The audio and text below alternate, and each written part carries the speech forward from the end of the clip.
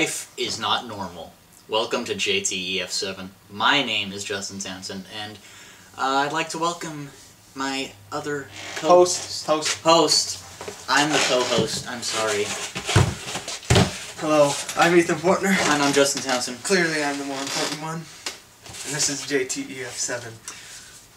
For those of you who don't know at all what this is, because quite positively we do not know what it is either.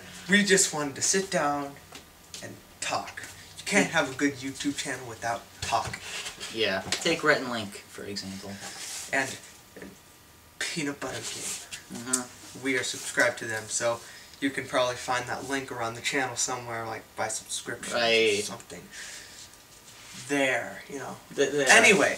That'll be. So what's something crazy, man, that's happened? Well, I have something written down in my notes around here. Yeah, yeah, there's this one time where I was riding my bike. I was doing a biking merit badge for Boy Scouts, and I was biking down this bike path, going super fast, wind in my hair. I felt free, just it was a great feeling. And then this old guy came out from he was like a hobo or something. He was like 70 years old. He like crawled out from the side. He came and he took a fist, he punched me in the face, and I flew off my bike, and my bike crashed into him, and he was on the side. And then my bike, it flew apart. There were like metal parts sticking out, so I took one of the metal parts and I stabbed him in his kidney, and he fell over on the side of the road. Yeah, and then I left him, and then I made up a whole story that I accidentally ran into him, and my bike hit his kidney and with the handlebar. It's a pretty intense moment. I never told anyone the true story before, but it's pretty. That's a wee bit exaggerated. I'm not exaggerating anything. He was crazy. Just a wee. I said I've never told anyone the true story. The old man might have been crazy. He might have been crazy. I'll admit to that. My crazy story is back in the olden days of elementary school. I liked playing handball. You know, for those of you who don't know what handball is, you just hit a ball against a wall. And it's fun for an elementary school. I guess it's kind of still fun now, but basically what happened, me and my buddy were playing some handball, and this jerk comes out of nowhere, snags the ball, and just runs away from us. So we're like, hey, we gotta get our ball back. So we started chasing him down. It was like for 5 minutes we were running after him, and eventually we cornered him in this like warehouse thing. Like there was a warehouse, and behind that was this wall. So I went on one side, my friend went on the other. So we were like, we got you now, give us back our ball. And so this teacher came in, this aide, and she was like, what are you guys doing? And I'm like, we're trying to get our ball back. And she's like, no, I saw what you were doing. You were bullying that kid. And so we're like, no, we're trying to get our ball back. He took the ball from us. And she's like, I don't want to hear it.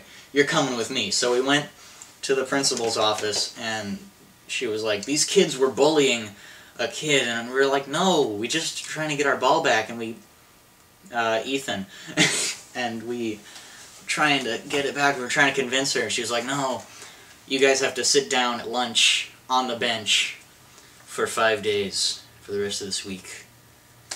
And so I was royally ticked off. And there's a lot of other cruel and unusual punishments. Well, on the subject of cruel and unusual punishments, I got a lot of those in 3rd grade. 3rd grade was the year that I started hanging out with my best friends, Sean Gallagher and Chris Cotter. Now, these two were trouble.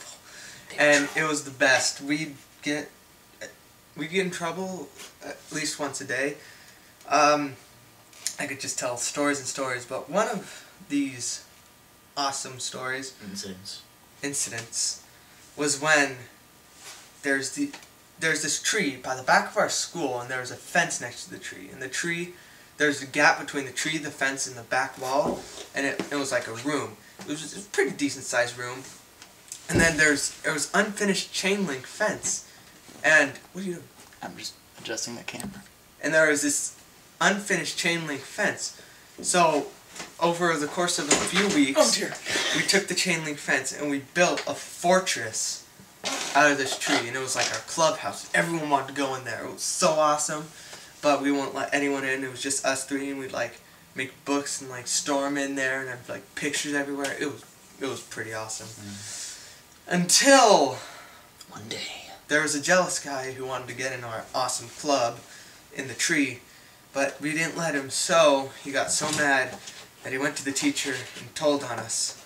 So, here's where it gets interesting. 20 people who wanted to be in the club were with the teacher as she was walking over to our clubhouse. We were inside, we saw her coming, we ripped the door off and sprinted in different directions. I went into the bathroom, Sean and Chris got caught, didn't get in trouble at all. That is how you avoid trouble. I remember I avoided trouble this one time. Another handball incident. Handball. Handball was evil. It was like... What was worse, though, was... underground handball. What was worse, though, was tetherball. Tetherball was worse, but I'll get back to the handball story. Me and my friends were playing this handball game where we would, like, basically have one person up against the wall and then we'd just throw the ball at them. If they got hit, they'd be out. And if they dodged a ball that we threw at them, then we'd have to go up on the wall. So we were doing that, and a bunch of other people were getting hit, and then I saw this teacher aide coming over, so I knew she was, like, gonna